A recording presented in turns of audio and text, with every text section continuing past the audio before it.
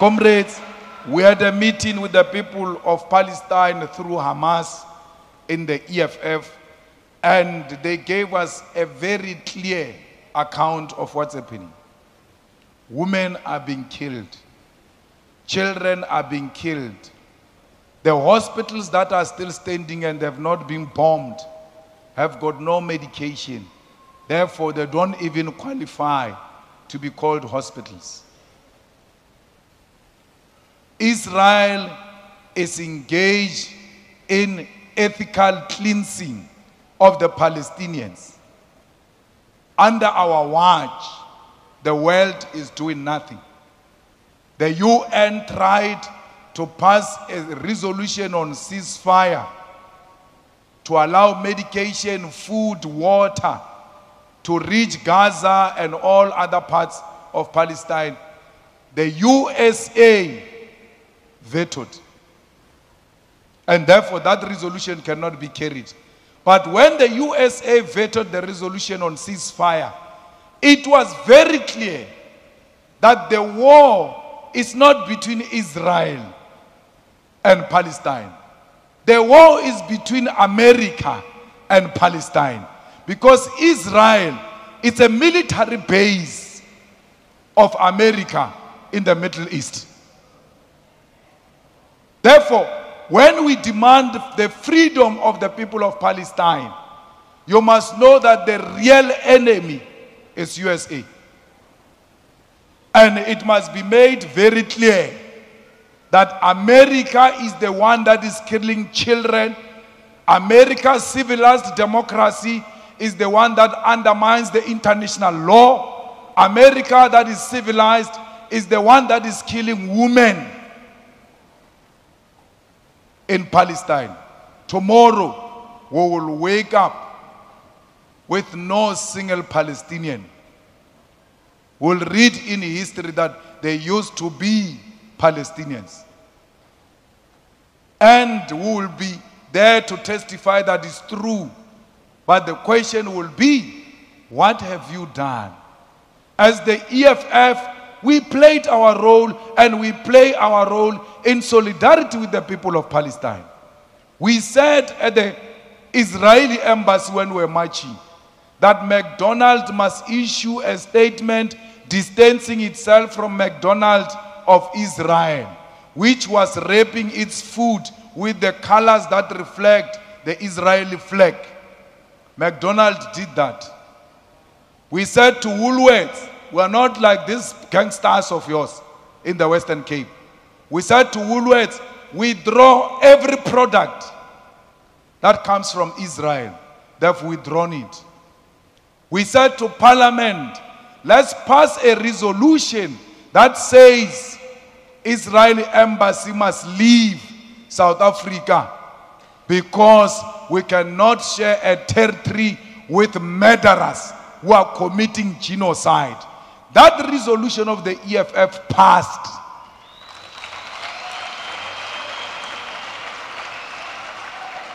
So, fighters were not just talkers. They've been talking, these people, before the EFF came. This war of Palestine doesn't start now. It started long before, since 1945, before the EFF was formed. Only after the EFF was formed, South Africa begins to take a firm stand and on the side of the people of Palestine. No one can buy us. We're not bought by anyone.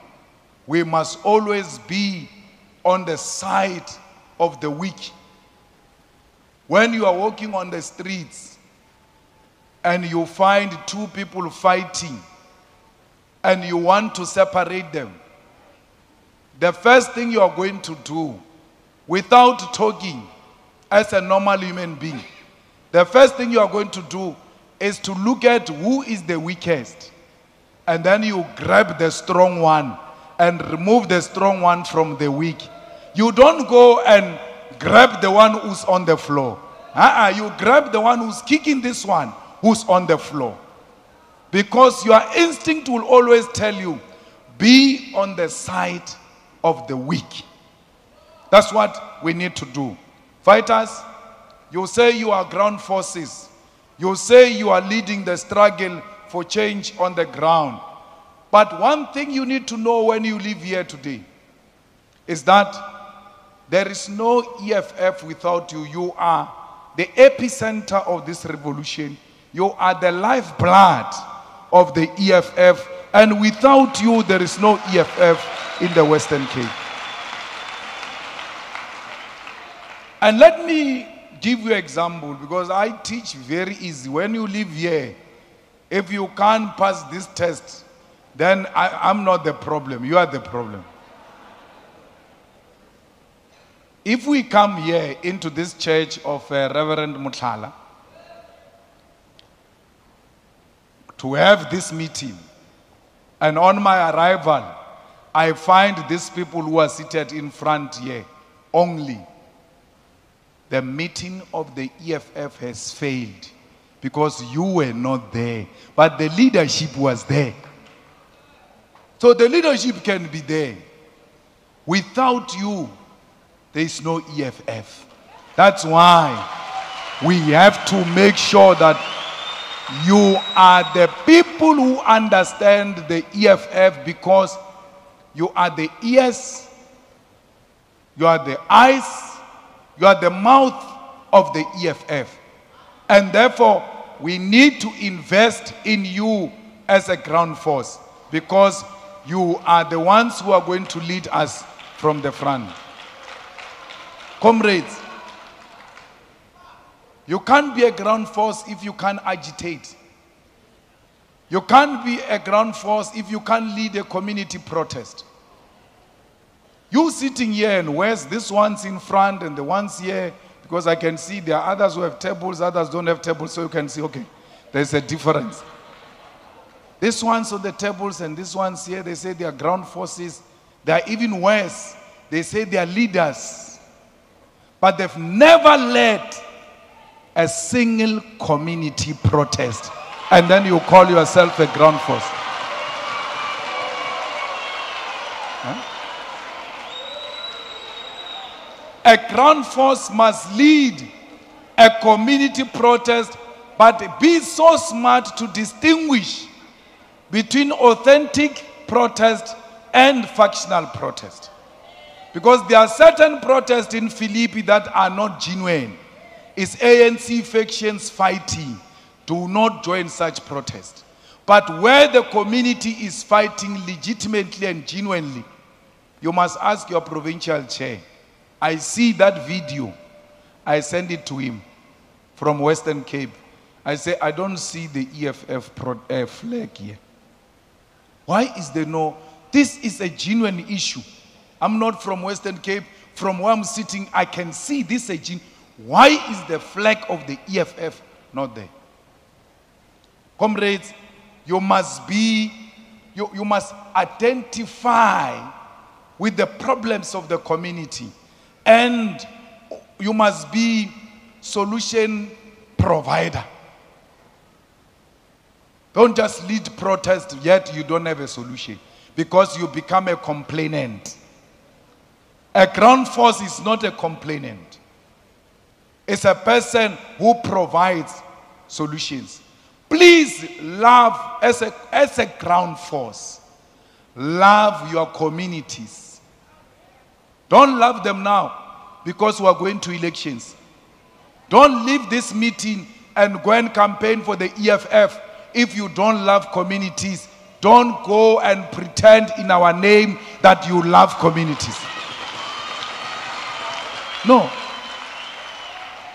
Love communities. Let it come natural. And when you love communities, when you help communities, you don't say at the end after helping them, vote EFF. Why do you say that? Help genuinely without expecting anything in return. And you think that vote is not something in return. It's something in return. Stop asking for anything in return. It's now end of term. Children must get reports. One principal in a school here in Philippi is refusing to give them reports. Then the parents tell you a ground force. You stand up and go there and you negotiate with the principal. No, look, the contract is between you and the parents, not with the child. The report belongs to the child, not to the parent.